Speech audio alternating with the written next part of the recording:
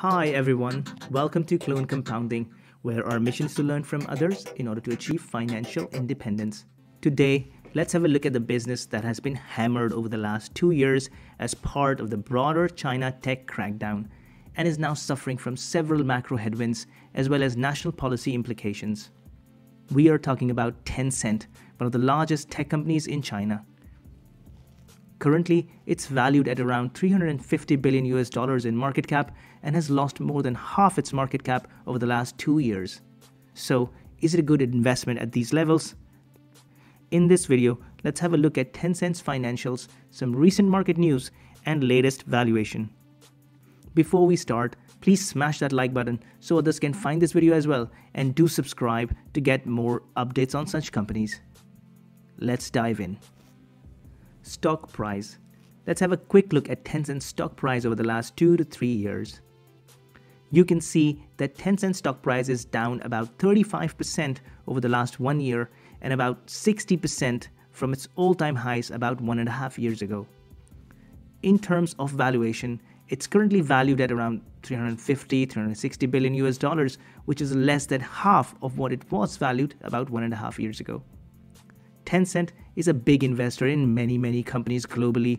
Its investment portfolio as of June 2022 was valued at around $90 billion. So effectively, shareholders are paying only around $250 billion for the business and financials. Before we get into the financials, it's worthwhile to have a quick look at the business. Tencent operates in several segments, as you can see, from social media to gaming to digital content to cloud to fintech. Let's have a look at some key updates from its latest earnings report. As you can see, there's a heavy focus on bringing costs down to improve profitability, close down non-core businesses, rationalize underperforming businesses, and reduce marketing expense by about 20%.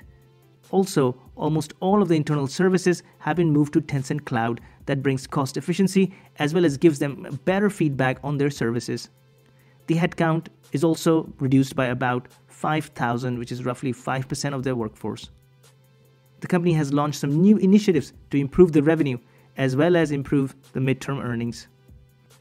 Overall, the management believes that Tencent is positioned for a broader revenue upturn when the macro environment improves, mainly because of two reasons.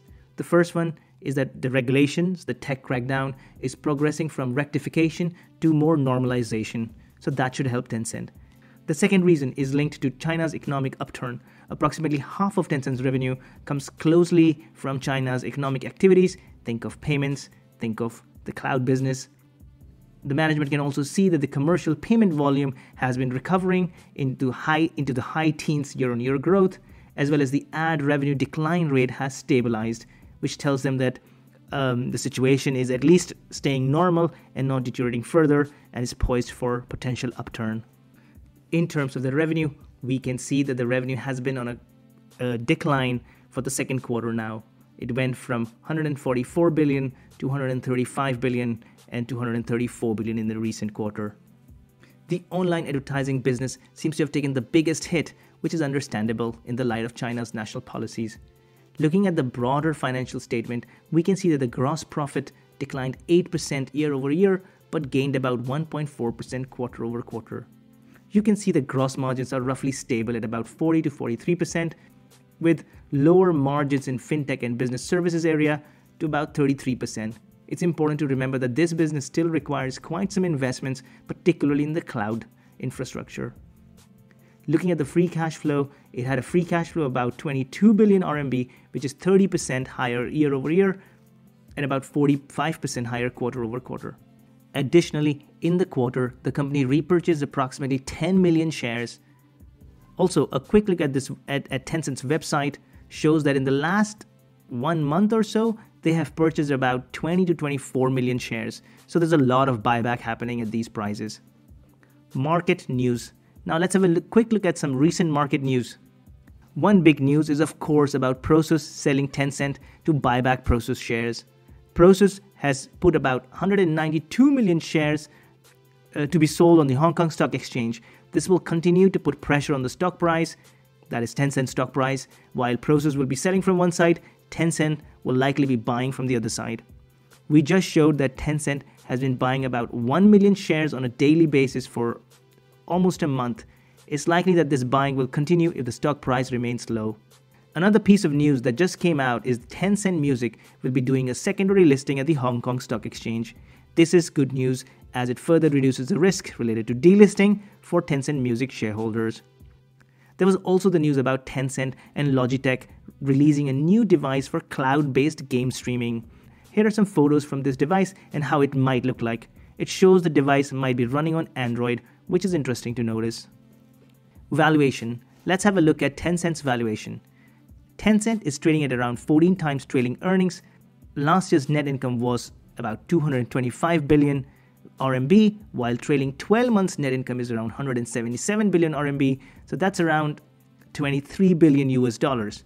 Current market cap is around 350 to 360 billion US dollars. It's important to note that this 14 times earning is the cheapest Tencent has ever been in the recent history.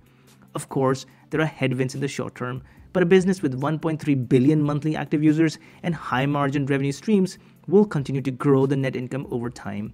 We are still in very early stages of consumer spending and cloud transformation in China.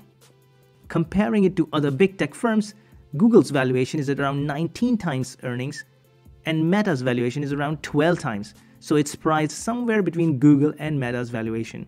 Interesting to see that it's priced better than Meta, which has been hammered heavily in the last 6 months. From a forward earnings multiple perspective, Tencent is also valued at around 14 times earnings, so very likely earnings won't be growing much in the next couple of years, but the moat of this company is undoubtedly continuing to grow.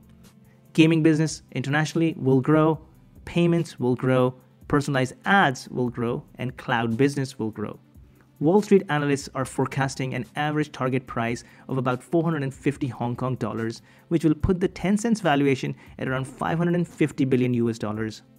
To us, this business is at least around 500 billion US dollar market cap business, if not a 1 trillion market cap business in the next 5 to 6 years.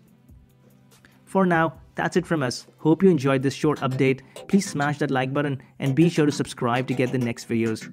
Thanks for watching.